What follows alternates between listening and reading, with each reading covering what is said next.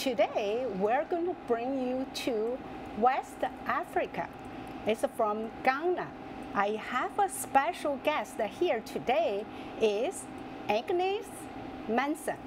Hi, Agnes. Hello, Suzy. How are you? I'm very well, thank you. Okay, what's for dinner today? This evening I'm going to cook you a jollof rice. Jollof rice is a very popular dish in Ghana. And I would say for West Africa actually, because this kind of rice, you know, the Senegalese claim it, Nigerians claim it, and Ghanaians, we say we are the originals for cooking this rice. So this is how we start. Over here I have stew. This stew is just tomatoes and onions. And you start by frying off some onion. I chop the onion, sauteed it, and then the tomatoes go in.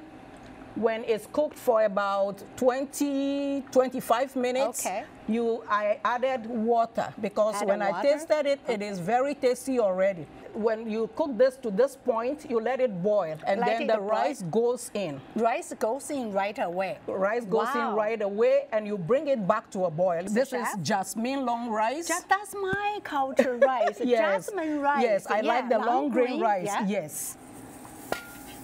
And you don't put too much in it. You want to have some sauce at the top. Actually, this is boiling too much, so I'm going to reduce the heat. The heat, Yes, you see how this is how I go about it. You want some sauce to remain to cook it. All right. And then I'm going to let it, I'm covering it, bring it to a boil.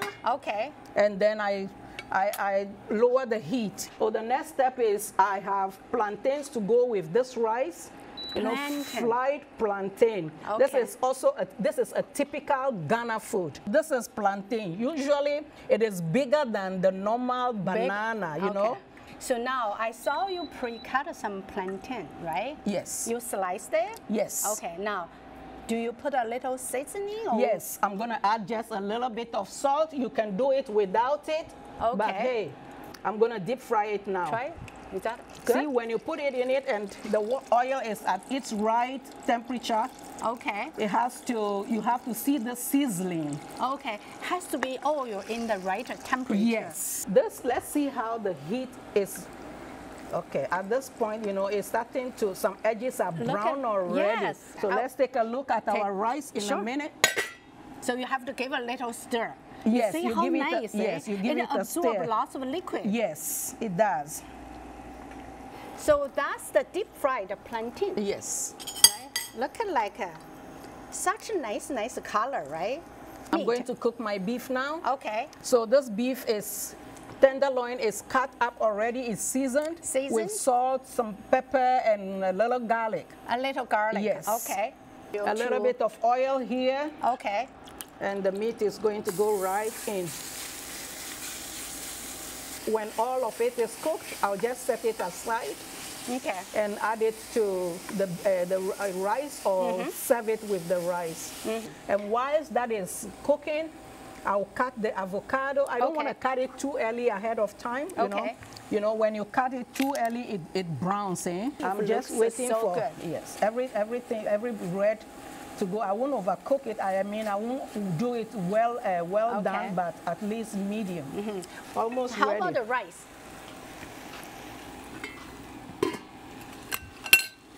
Is that nice? The next thing will be, I will let I'm not going to put it in it. It's going to be done separately. So yes. Why you do separately? Because I want to, if there is anybody who doesn't take beef, can have just the mushroom. Then the onion. That's the beef? So now saute the onion and the mushroom. And then the mushroom. Yes, and we will be done. Oh, I have a little vegetable here. Put the vegetable in here. Yeah, we have one, probably. Look at that color, beautiful. Very beautiful. So I'm gonna take a little rice. Yes. And you help yourself. Now give me just a little bit of, like an onion cut on the top. Sure. Oh, look at the color. I like the way you do it. Yeah? Thank you. You want a little Give bit a of little this? bit of onion. So that's how we serve? I'm going to add this to Add that? this one. Okay. Yes. And I'm going to pick up a couple plantains. Yes. Look Okay, at the so color. here goes in the mushrooms.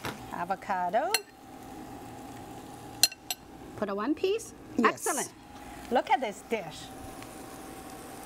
Agnes, a true chef, cooking with passion, cooking with love, and has a little bit of cultural background to present to you.